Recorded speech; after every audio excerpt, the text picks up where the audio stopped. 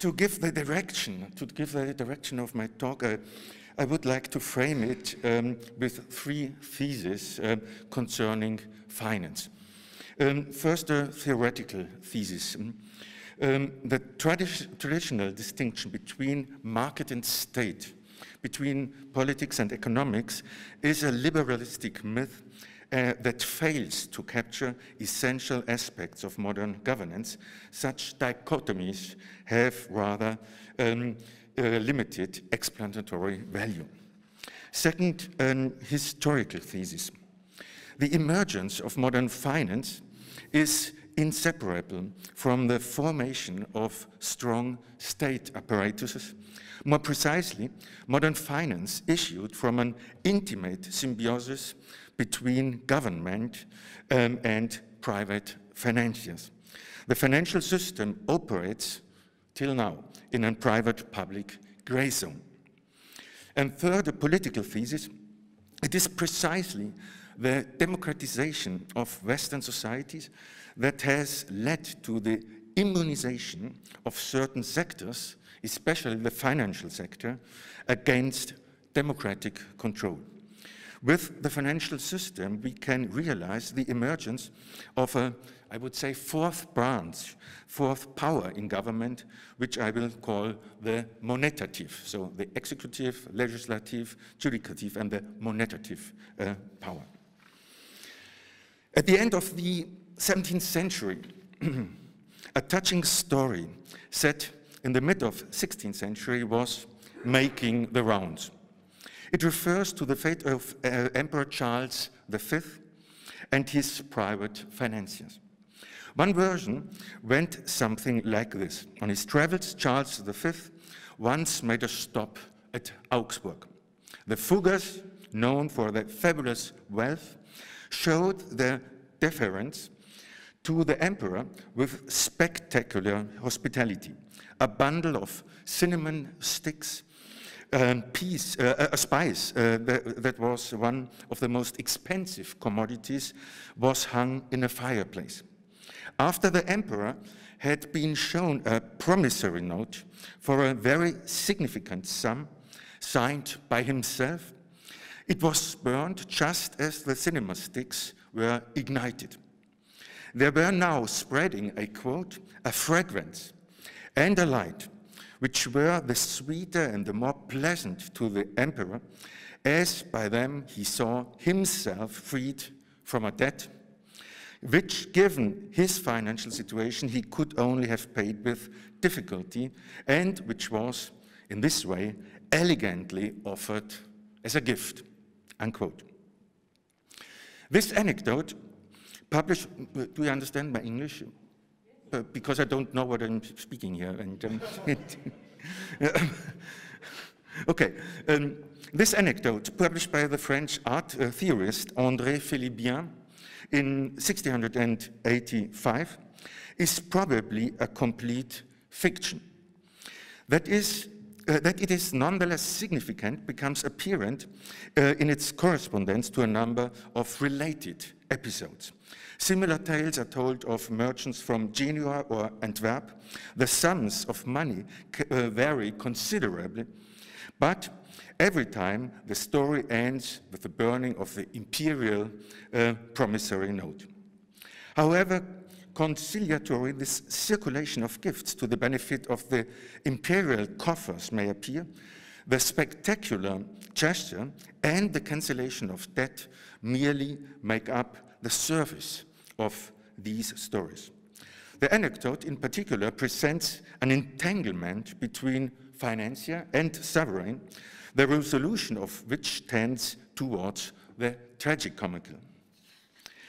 Aside from the fact that the story is fitting for a time in which the bankruptcies of the Habsburgs were proverbial, it presents a scene in which the prince and finance dynasty change position in a surprising manner.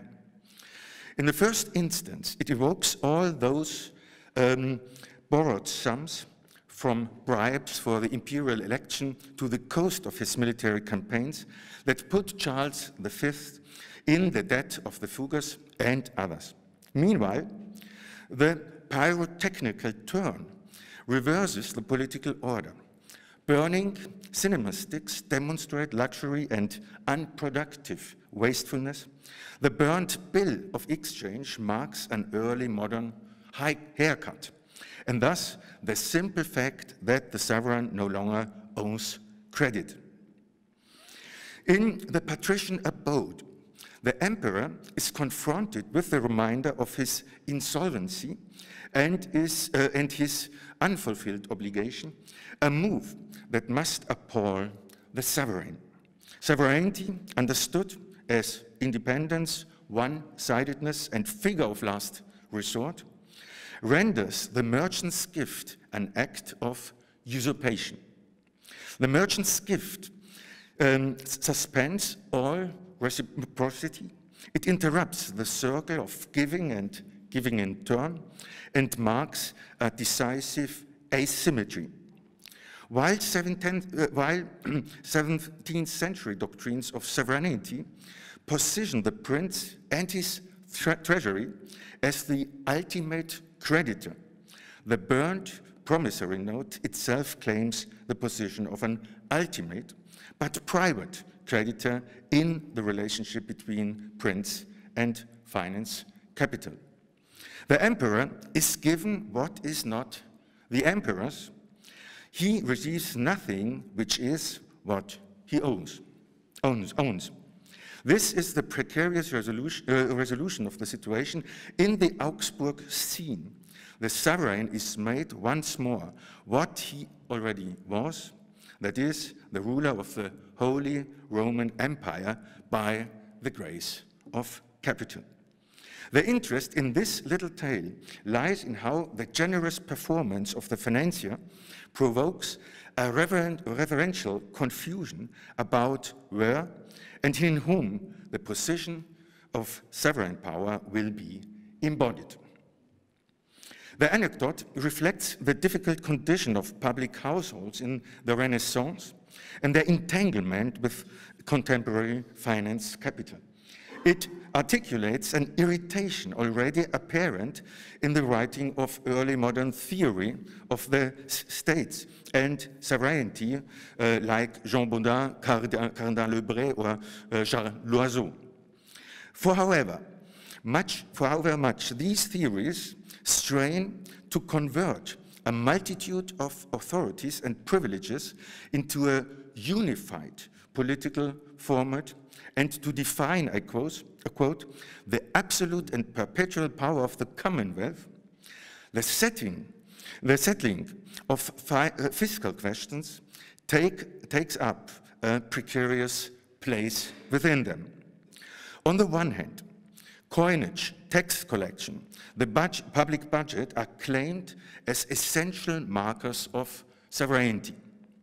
On the other hand, they differ from other sovereign privileges, such as legislation or the right to pardon, in that they lead into a controversial and murky area made up by unclear responsibilities, peculiar considerations, complex decisions, uncomfortable commitments. Question of coinage, for example, point to a sphere in which simony, leaseholders, vendors, and hangers-on of all kinds threaten the erosion of sovereign state power. Permanent taxation conjures up with conflicts with private property rights, as well as concerns about the independence of princely households. Finally, the negotiation of a state budget on the basis of credit is accompanied by a horror of its own kind. The absolute limit of absolute power comes into view. The cycle of loan and debt servicing caused by credit, an evil that Baudin, for example, saw to originate with Francis I, becomes the embodiment of political pathology. It signifies, I quote, the fever of statecraft, the ruin of the prince. It marks the place where sovereignty's monopoly on power is undermined by economic dependency. Apparently, state finance raises a subject that challenges the theoretical development of early modern doctrines on sovereignty in a particular manner. It provokes inconsistencies and comes up against incompatibilities, okay, with the unified format of sovereign power. These difficulties appear to be due to the fact that the fiscal complex presents a key motive for the consolidation of early modern state power and at the same time marks its limits or fault lines. Fiscal matters take up a critical position that resists resolution within a homogeneous idea of the political. With respect to two base elements, I want to show how early modern finance unfolds in close correspondence with political power, how along with it a strategic field in its own right emerges, and how this field appears as a political economic gray zone which does not fit into the established models of political power. These two elements are the idea of the treasury, in Latin fiscus, and the role of public debt or sovereign debt. First, Roman law already made the fiscus, this means the purse or the coffers, subject to complex differentiations that reflected the relation between private fortune and state assets. At stake were questions concerning the rightful property of the treasury, relation between the treasury and the immortal entity of the empire. The treasury becomes a strange object, the status of which remains debated, unclear or riddled with exceptions. So, as the legal scholar, German legal scholar Otto von Gierke notes, in the Roman Empire, the fiscus Caesaris, this means the emperor's private treasury, is consolidated with the aerarium of the res publica, the state asset. In a certain sense, it is nationalized and yet remains subject to the rules of private law.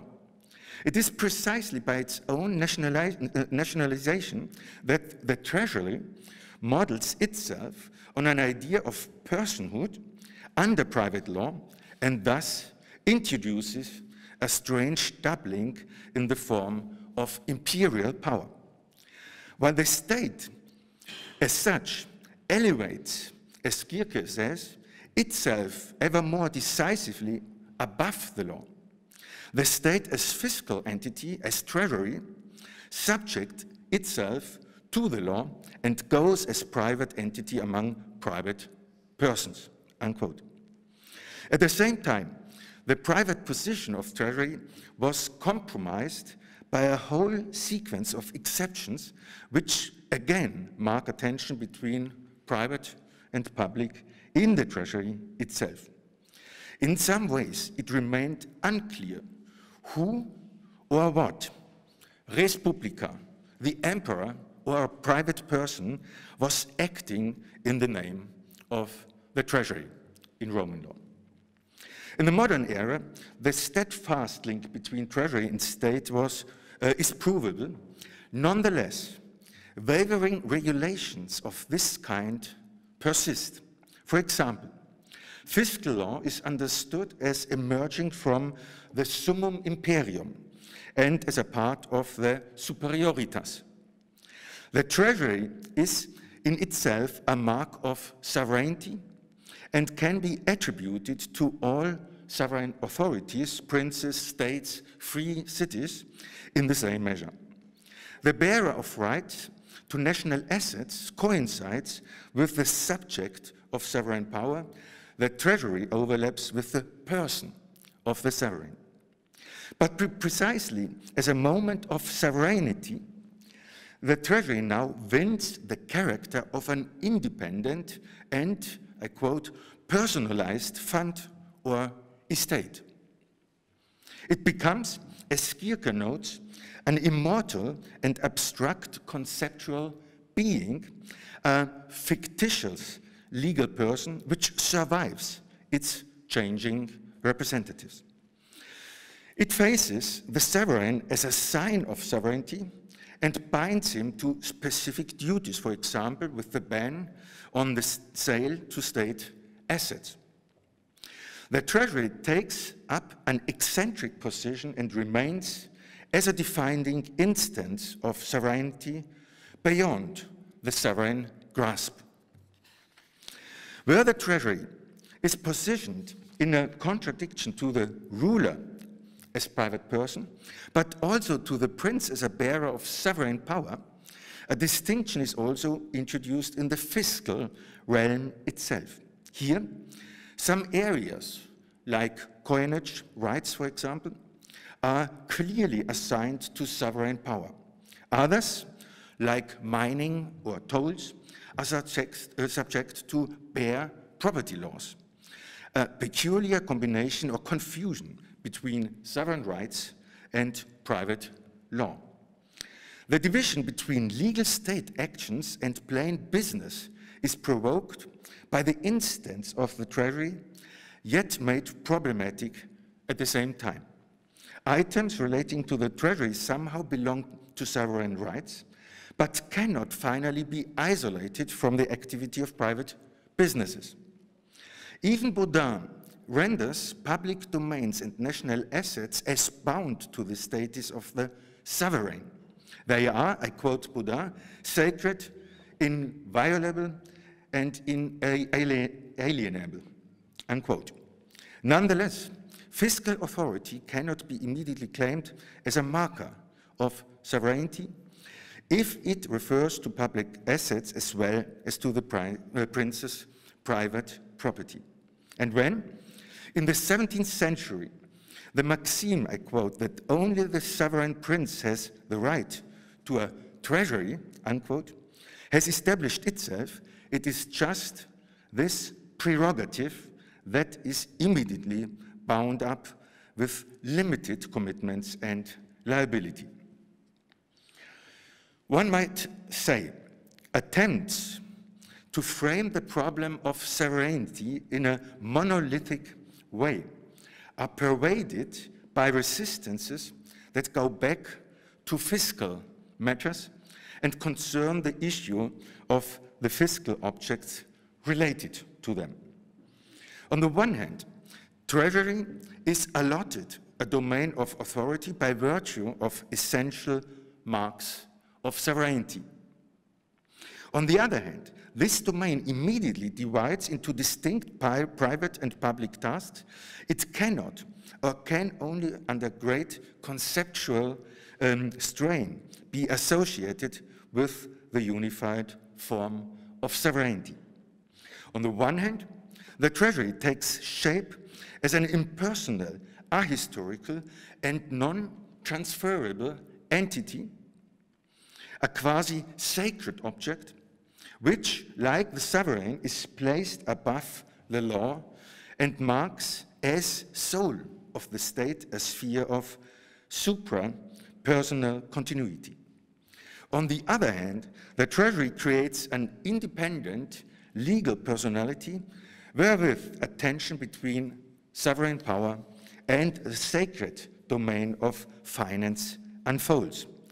The quasi-eternal duration of sovereignty is made dependent on the quasi-eternal duration of the Treasury. In this way, a process has been completed in which, as Ernst Kantorowicz notes, a decidedly secular entity like the Treasury became numinous and is awarded the ability to represent the invincible aspects of prince and state. At the same time, cracks in the concepts of sovereignty power became apparent. Treasury means the fiscus, or finance appear as scenes on which political power, business transactions, and private commerce are intertwined. Against this background, the special status of the treasury in early modernity is characterized by the way in which it coincides with the arcane domain of sovereignty and yet is situated as a sphere of action and power in its own right. This brings me to the second aspect. Since the 100 Years' War, there is a record of vehement expansion of public or sovereign debt. Furthermore, the beginnings of public debt were bound up with the double concern of how royal houses might become reliable debtors and how the finances of the treasury could be secured in the long term. Dynastic succession did not guarantee the acceptance of the debts of a predecessor. Conversely, the acquisition of monetary means in emergencies and wars was ever uncertain.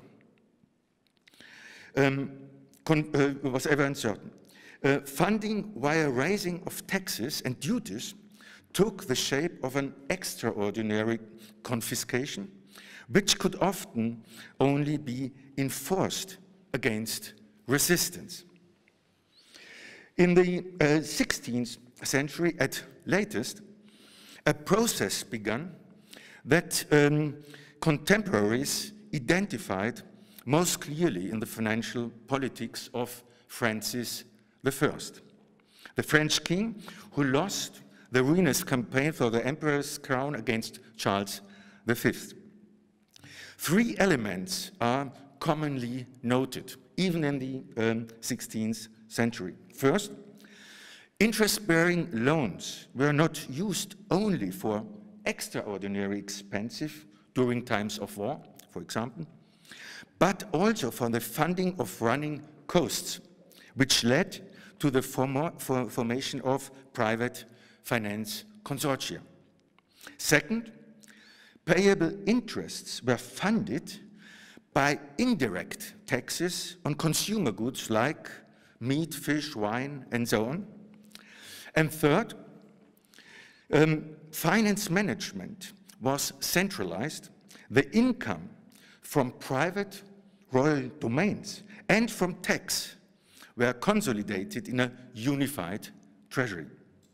Here, we can trace the emergence of a tax or financial state which is marked by a peculiar turn, and this is important in this moment. What was once exception, that is, the confiscation of in national emergency and war, has now become an interior need of administration. With the link between national or sovereign debt and tax levy, the diktat of necessitas is installed in the center of the administrative architecture. This brings about two principal consequences. On the one hand, the increasingly steady demand for extraordinary capital must be recognized as the driving force behind the information of early modern states and the formation of early modern states and their bureaucratic apparatuses. One might put it in this way. Before a sovereign and eternal state power was acknowledged in principle, it was preceded by the idea of eternal debt in public finance. On the other hand, this form of national financing has mobilized the power of private capital. The permanence of public debt shown itself the richest source of private wealth, a significant process in which the antagonism between political structures and money capital as such collapsed. Emerging from these circumstances, were the most aggressive figures of early modern capital power. Let me just, to end this chapter, let me just mention one of the most prominent examples. As early as 1148, the Republic of Genoa was forced to take up loans, and their creditors united in societies which, in lieu of the payment of interest, were accorded the administration of various tax revenues. In 1407, a number of these societies were reunited in the famous Casa di San Giorgio, which provided credit to the government of Genoa until the 18th century. A consortium of private creditors was directly incorporated into the government of the Genoese Republic.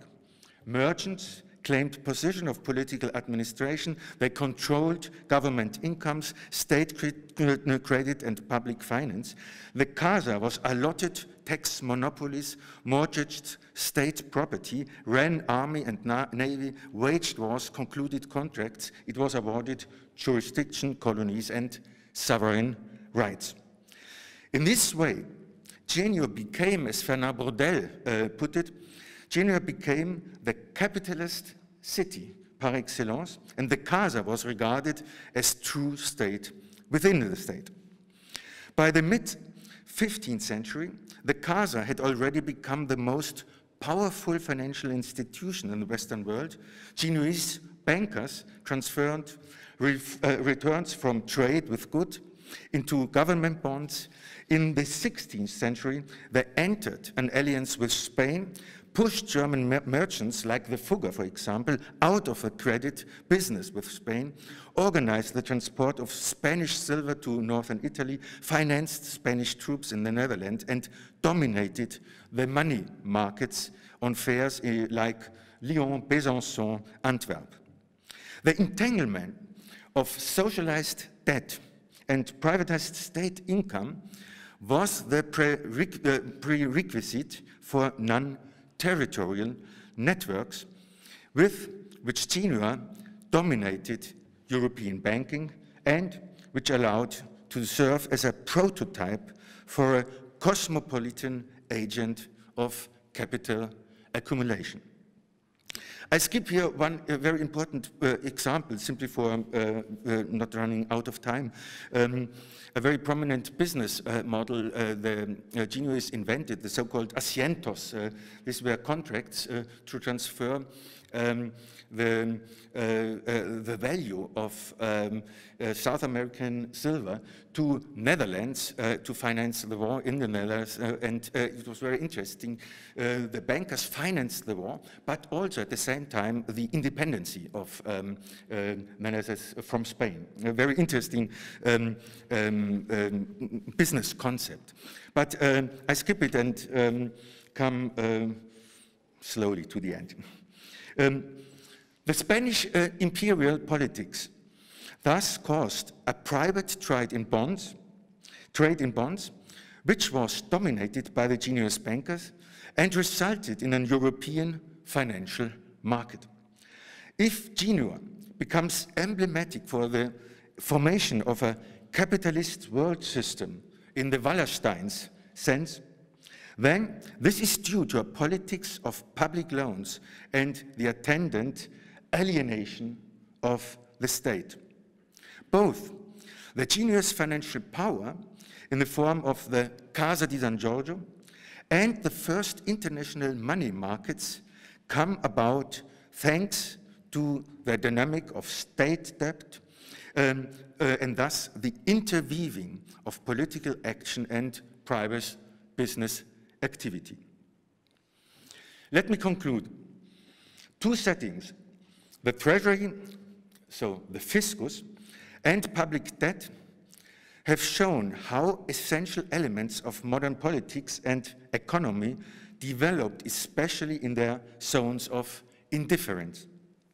Modernity has not only brought forth sovereign state apparatuses, internationally operating trading companies, several influential financiers, and decentralized markets.